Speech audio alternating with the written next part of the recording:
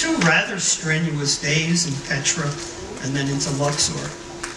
And you do have another one coming up the day after tomorrow if you're going into Cairo and Giza to see the pyramids or the Egyptian Museum or whatever your choice is of excursions. Notice we have a center screen. The gentlemen you can thank are, I'll give them both credit, Derek and Paul in the booth for getting that installed. Now I do have to give you a caveat. They're having a little bit of problems right now, so it may disappear on us. But I also notice how now we've moved to the center.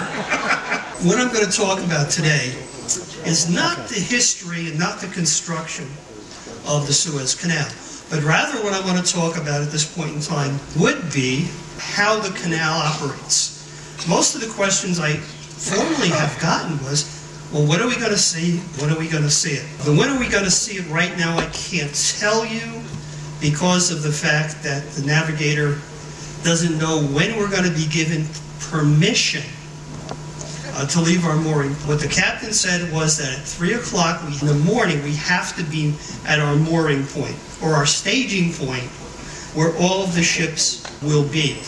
Then, as you're going to see, they're going to form up a convoy which is going to go through the canal.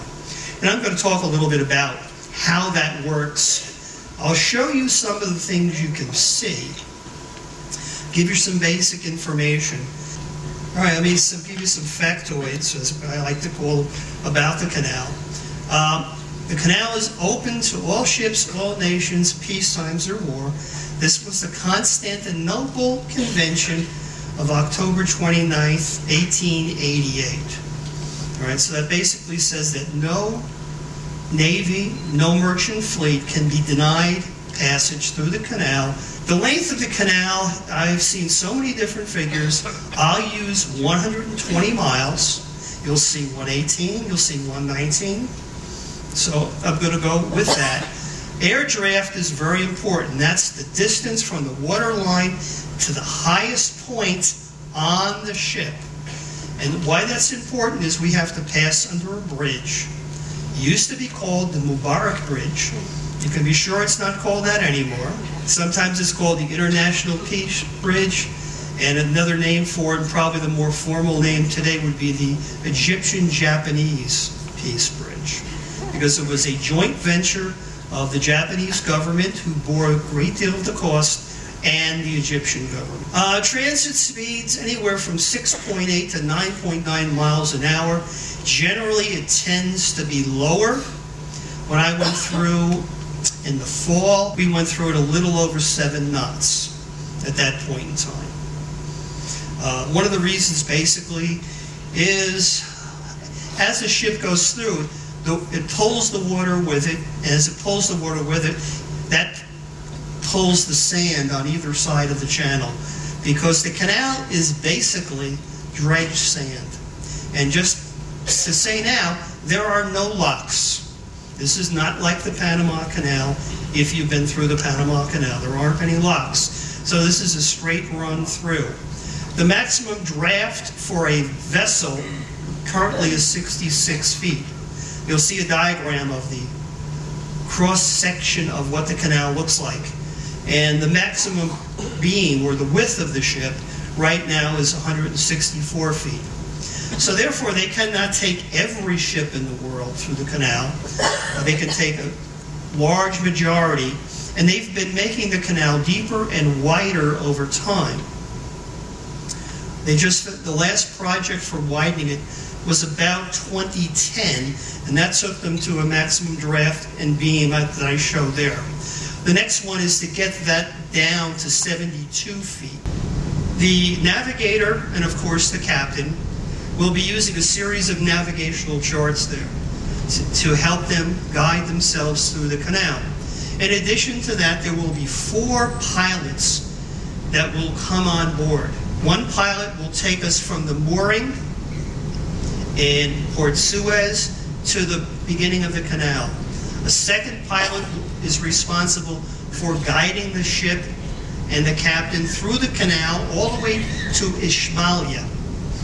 At that point, a third pilot will come on, And that pilot will take the ship and help the captain guide it all the way to Port Said. At Port Said, then you would have the fourth pilot, whose job basically is get you out of the harbor into open sea.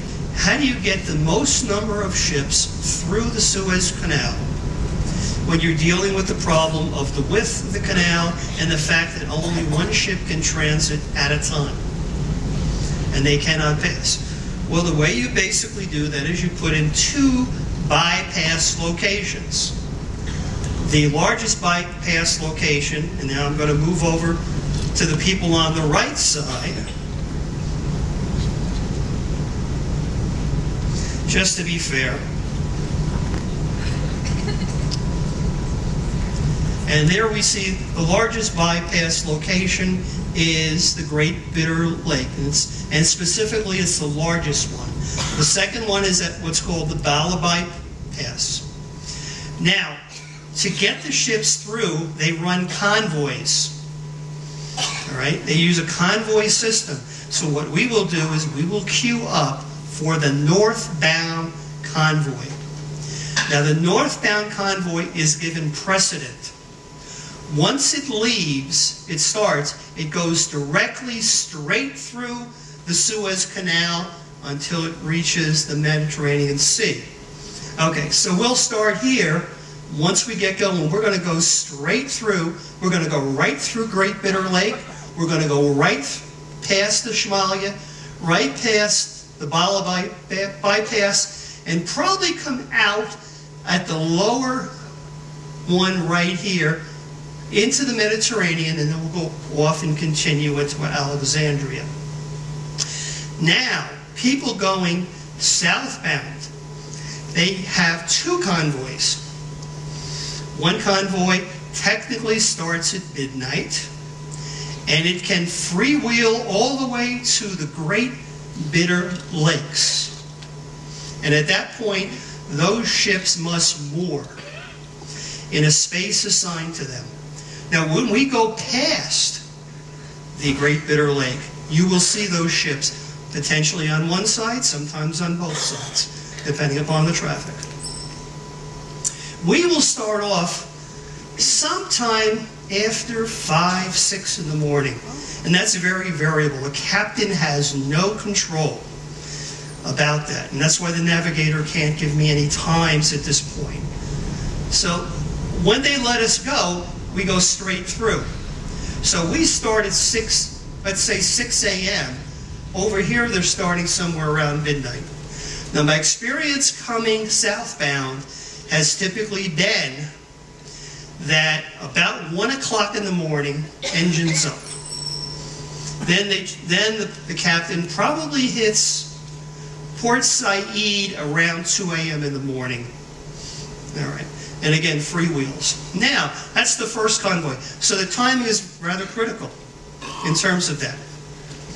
Now, there's a second convoy that leaves in the morning, much later in the morning. The second convoy travels all the way to the Balabai Pass, and it moors there. There's room for 15 ships. So you can see there still is some limitation on how many ships can go through the canal. Now, let's continue the operation. We come from Port Suez. Once the last ship in our convoy leaves or gets a certain point in the Great Bitter Lake, then the Suez Canal Authority will release the ships that are moored there. They can then complete their journey to the Gulf of Suez. Then we will travel all the way here through Ishmalia till we get to the Balabai Pass. At the Balabai Pass, at that point, we're going to see some ships on the port side of the ship in the Balabai Pass. Once the last ship in our convoy, the northbound convoy, gets through, then they release those ships to go directly to the Gulf of Suez. We, of course, will continue our direction until we reach the Mediterranean. So that's how they can get the most number of ships in two directions through the canal. by using that particular technique. All right. And the first thing you're going to see is Suez, Port Suez. And we'll be coming in the lower section right down here, past the shipyards. And one of the first monuments you're going to see is a mosque on the left-hand side, or the port side of the ship. And it's just an aerial view of a portion along the canal. And the first time I did this voyage, someone said, "What are those little things there?" And it didn't even strike me. But what they are military pontoons that you will see along the way as you travel. Usually will be on the left side. I've never seen them on the right. And they're there in the event of war. Security for the canal is provided by the Egyptian military. International Peace Bridge. It's probably the last significant thing you're going to see as you make your transit to the Mediterranean. As I said, it was a joint venture between Japan and Egypt. I'll give you some of the basic numbers. It was a Japanese grant. The Japanese accounted for 60% of the construction costs. The estimated cost to Japan was 13.5 billion yen.